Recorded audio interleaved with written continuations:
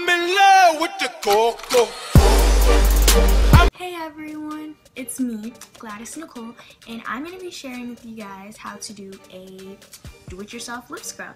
Cause ain't nobody got time to be walking around this summer with crusty lips, like no. If you're excited to see this video, give this video a big old thumbs up.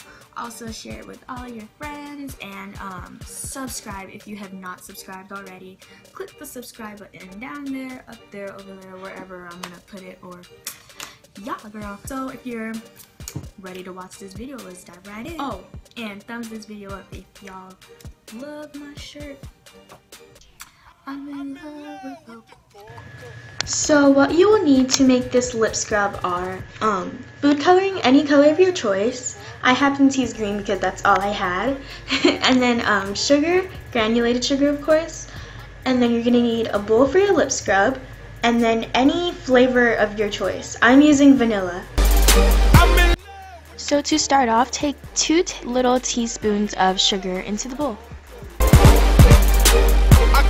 What I'm going to do is I'm going to take my food coloring and drop 4 droplets into the bowl.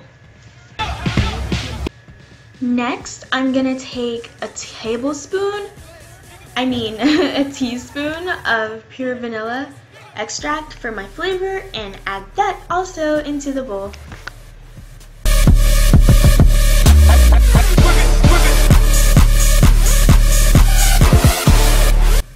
Lastly, into the mixture, you're going to want to put in honey or oil, any of your choice. Olive oil is the best, but I didn't have that, so I had to use another type of oil. And then you're just going to want to keep mixing it together, and yeah. Baking soda, I got baking soda. Baking soda. So technically, I just use canola vegetable oil instead of honey.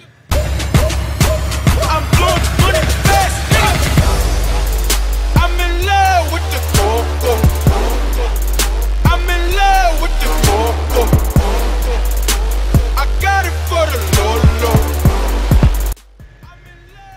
So for the actual application process of exfoliating your lips, you're going to want to take the scrub, rub it onto your lips in circular motions, and then just rub your lips together for 2 minutes.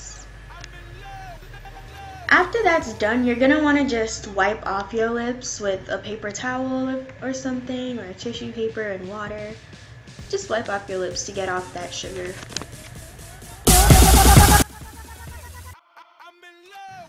And you're going to have a lot of excess lip scrub left, so what you can do is just cover it up with foil or plastic wrap, or just use a closable container.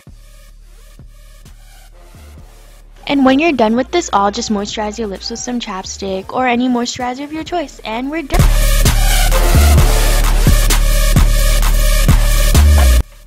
And that was it for the video. Thank you all so much for watching. Don't forget to subscribe and like this video, and comment down below any video requests or any other type of video I should do next, or if you want to see another DIY. And also don't forget to follow me on social media. My Instagram is right here. My Snapchat is also right there. And thank you all so much for watching. I greatly appreciate it. If you've ever liked the video, commented, or even subscribed, love you all so much. Bye. I'm in love with the xoxo.